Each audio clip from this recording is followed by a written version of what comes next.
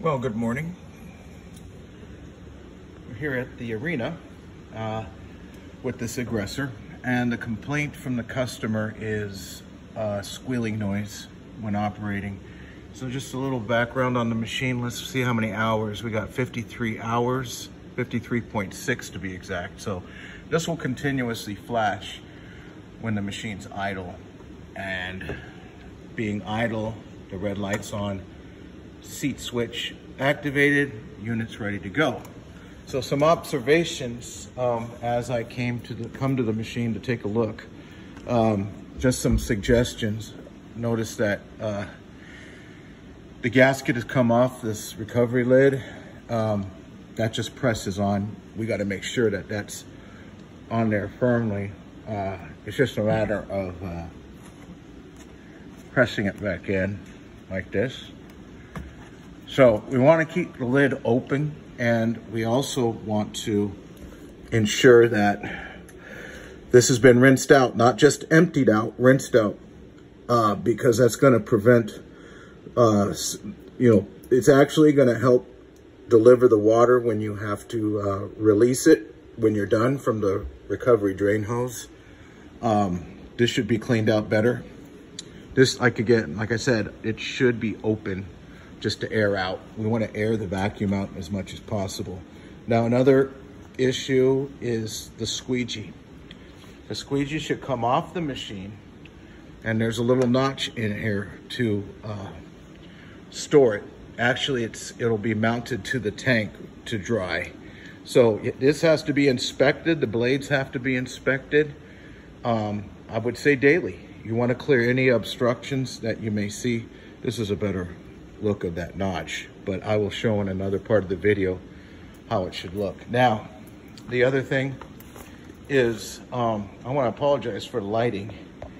Right now, what I'll use is this. Now, it's nice to remove this, but actually it's still dirty. We want to make sure that's completely clean. Now, there's only one brush. Okay, there's actually supposed to be two. The front one has not come out for some reason. Also inside here, this has to be cleaned.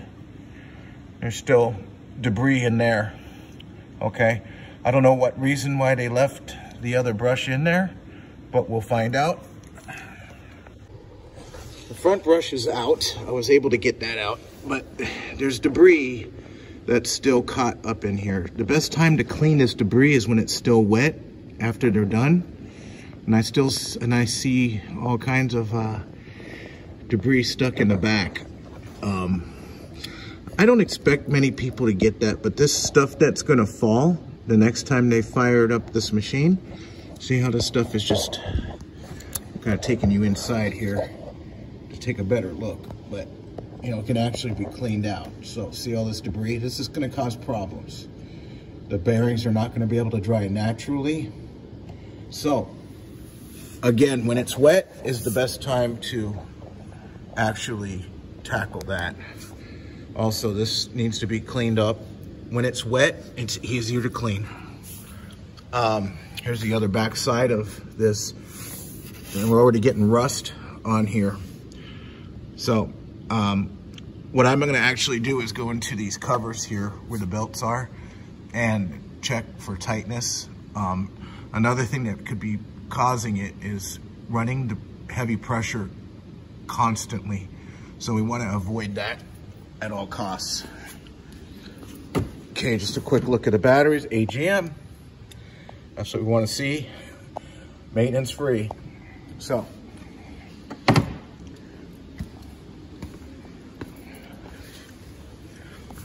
front motor. There's a solution filter. They just have to close it off with this handle right here. Hopefully they're doing that. This is the handle that shuts off the water supply, and then you can check that. I don't know if they're using detergents, but another thing is getting to blow debris off the deck with an air compressor, quite possibly. That might be helpful.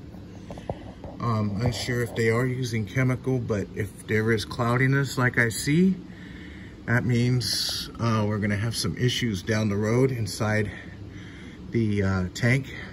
We wanna make sure that we evacuate and rinse out the tank periodically. Chemical will start decaying after 24 hours. Okay, onto the squeegee. So blades have been rotated on the bottom side. Also, there's some debris here. Generally fairly clean. But we do actually would probably want to flip these and then have a spare set of blades ready. They may have already, nope.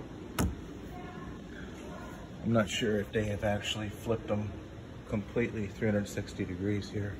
Or I'm sorry, 180, but they got debris stuck in there. So this is how we mount it in that notch. And you just lay the squeegee hose. Oh, looks like we got damage to the hose already. That's either it's been repaired, because typically I don't see this kind of cloth type of adhesive on this. I'll have to ask, but it looks like there has been some damage. I'm not positive. So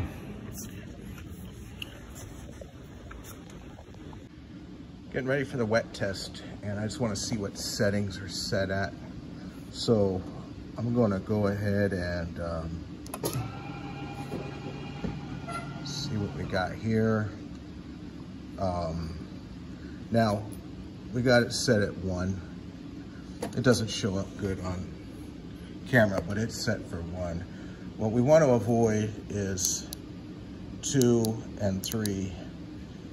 So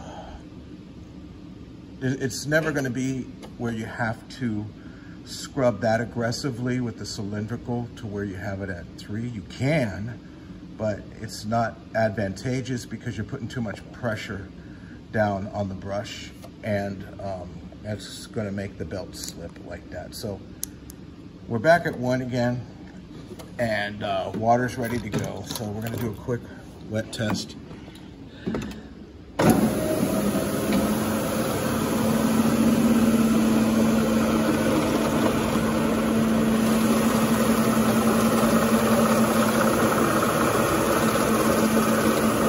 Now, the only other thing I can think of a noise is going up a transition or a ramp to clean.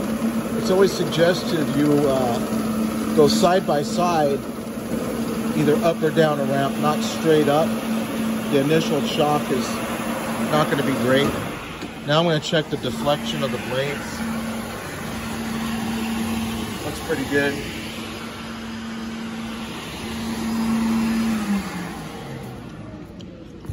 Okay, so just keeping this at 1, there's plenty of pressure on the deck, and the bristles are doing what they're supposed to effectively. You don't want to crush the bristles down because you're really not extracting any dirt whatsoever from your surface. But there are aggressive types of cleaning, indeed, there are. But you don't want to, you want to scrub without using a squeegee. I'm just picking up some stuff here. Now I did dust mop, so I'm leaving maybe some streaks behind here. We also could have some issues with the blades. That's another wear item. You should keep a spare set of squeegee blades and skirt blades. They're spring loaded. I'm not much of an operator, but we're definitely not hearing the squeaks. But there is a lot of wear on the the belt. I saw a lot of belt debris. See, you can see I didn't dust mop, so it caught some debris. You come and pick this stuff up here.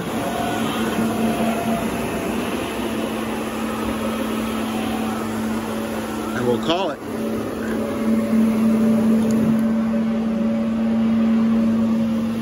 Now, another thing I like to do upon completion is the opening the recovery lid and let the vac motor run by itself. That'll dry out the impeller of the vac motor. Here's some of the debris that came off the deck. And I think at the end of the video, I'll plug in that stuff here. I mean, that came off the inside of the deck. That's gonna cause problems, especially when you're trying to install the brushes and you got this buildup in here.